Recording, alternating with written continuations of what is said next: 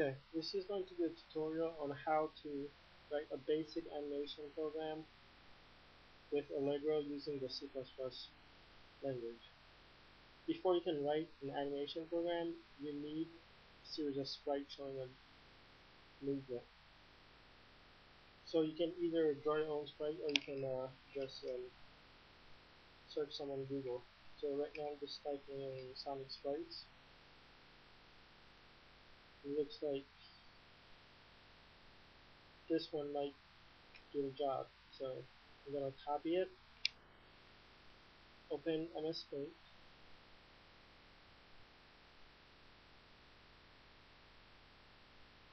just taking a while,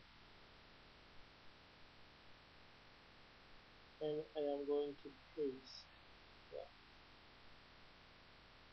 Now there are a lot of sprites here, but I don't need all of them. I just need a couple of them. So I am just gonna pick a series of sprites that shows Sonic walking.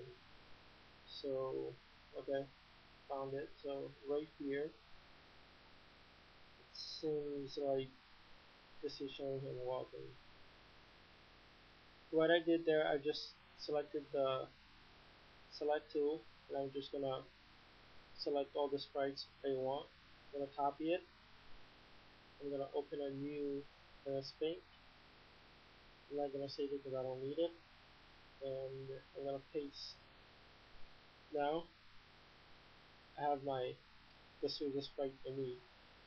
Next step is to change the background of that picture to magic pink, because however will set that to transparency for you if you ask it to. So go into colors, edit colors, define custom colors. Magic pink is 255 red and 255 blue, and it's 0 green. I'm gonna press add to custom colors. Okay. I pick the fill tool, and then I click on my image, and now it's magic pink. Next step is to reduce this window to the size of the picture.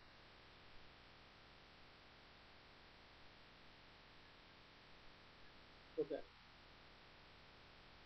Now I want to save my picture in the exact same folder that I'm going to save my program.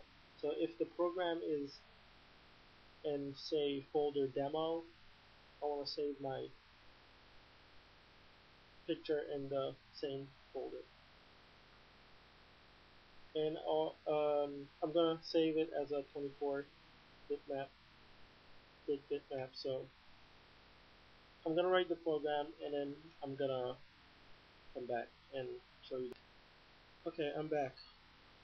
Now, what you want to do now is to first zoom in, because you want to find the coordinates of each of those sprites. All you need is the upper left corner, the coordinate of the upper left corner. So for this sprite right here, I would use 0, 0, and for this sprite here, I would use, seems like 30, 0. So if you look here where my cursor is on the lower right corner, MS Paint will show you the coordinates of wherever your cursor is on the bitmap. So just record all of the upper left hand corners of each sprite, and then once you've done that, you can start writing the code. Okay. As you can see now, I've declared two bitmaps, one called buffer. I've declared two bitmaps, one called buffer, the other one sprite. Buffer is where I'm going to draw everything. Sprite is what the bitmap is where I'm gonna load the bitmap I just saved. I've also declared three integers: pick position y, pick position x. Those are for this is the location where your picture will be on the buffer. And frame, well, frame is just so that I can tell the program which frame to draw.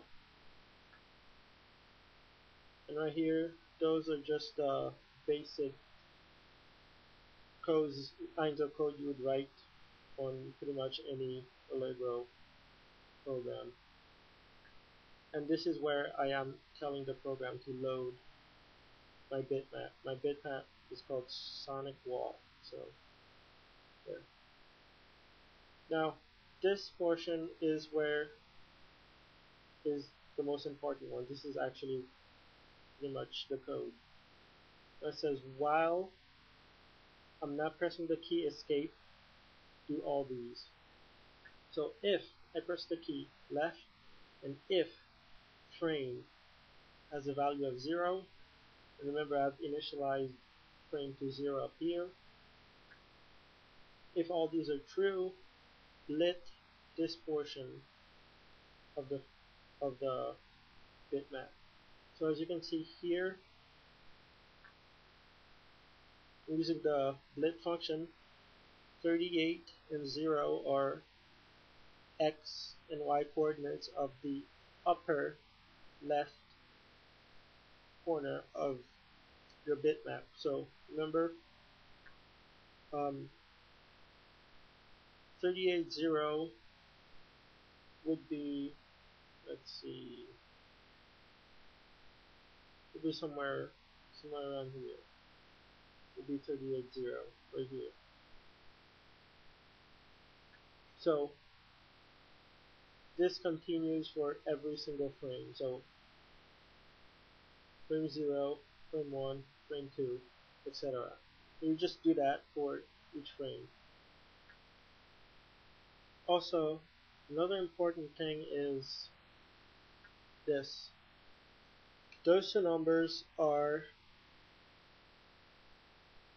well, this number right here is the height of your sprite, and this is the width of your sprite. You can figure this out by, again, going in MS Paint, and to find the height, you just put your cursor here, and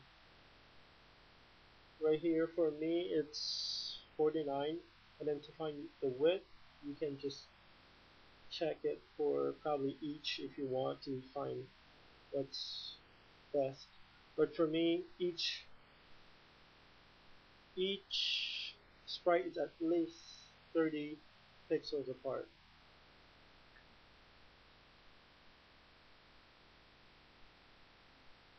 So yeah, the most important part is that after each if statement, the program goes all the way down and it draws whatever you told it to draw on the buffer, and it draws the buffer to the screen. It rests for 100 milliseconds, and it increments frame. So if frame was 0 at the beginning, the next time it calls, frame is gonna be 1. The next time it goes through that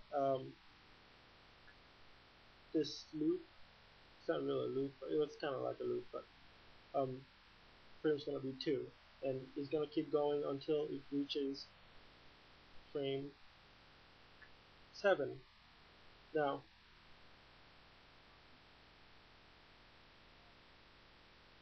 after the after frame 7, it's gonna increment it again, and it's gonna make it to frame 8. But I don't have a frame 8, so if I don't have this function right here, it's just gonna attempt to draw something, but nothing's gonna appear on the screen. So what I do here is, if it's frame 8, I'm gonna set frame back to 0. So it's gonna go back and start at frame 0 and then go through the whole thing again. Now this right here This is the rectangle function I'm calling. This is to prevent smudging. If I don't include this, the bitmap's just gonna be smudging all over the screen. So I'll show you how it works in a second. So the rest of the code is just me releasing the screen and then destroying the bitmap. So I'm gonna give you guys a little preview of what it looks like.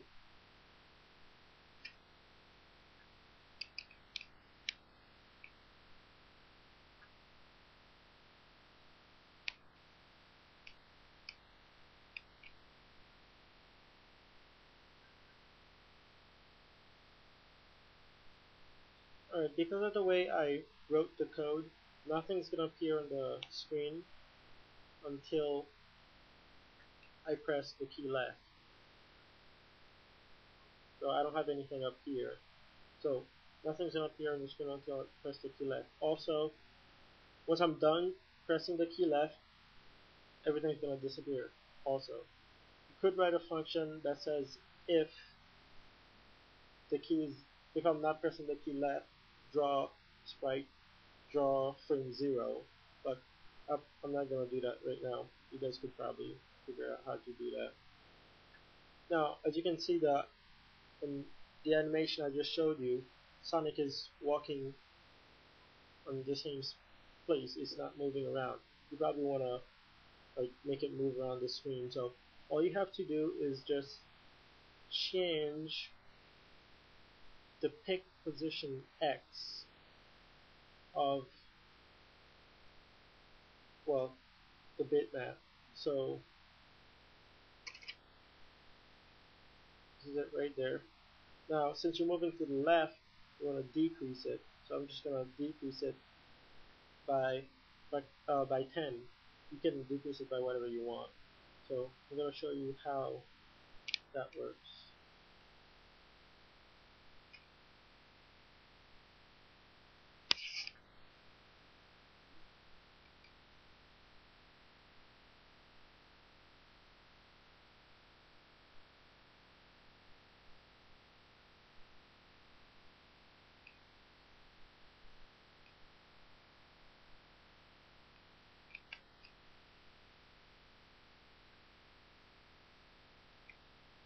As you can see, there's a lot of smudging. That is because the rectangle is fixed. The rectangle is not moving along with the bitmap.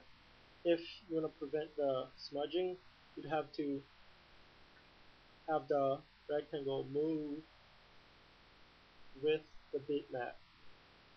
But I'm not going to show you that right now. But I mean, in a later video, I'll show you guys. But it's pretty simple. I'm pretty sure you guys could probably figure it out. Oh, almost forgot. I'm gonna show you guys what the rectangle does in this particular function. So I'm just gonna make this a comment and make the rectangle a comment. Now I'm gonna run the program again and you're gonna see all the smudging.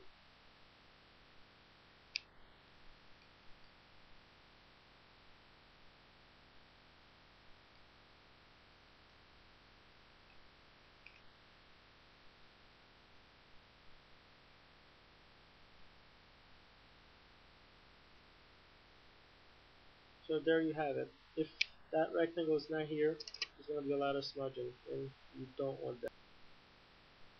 So that's pretty much it. That's how you would write animation program. Well, actually, I mean, you probably wouldn't necessarily write it like this because this is literally probably the longest way of writing it. All those if statements could be reduced to a couple lines of code. What you would do is just multiply the frame by the width of the sprite, and pretty much it would take care of all those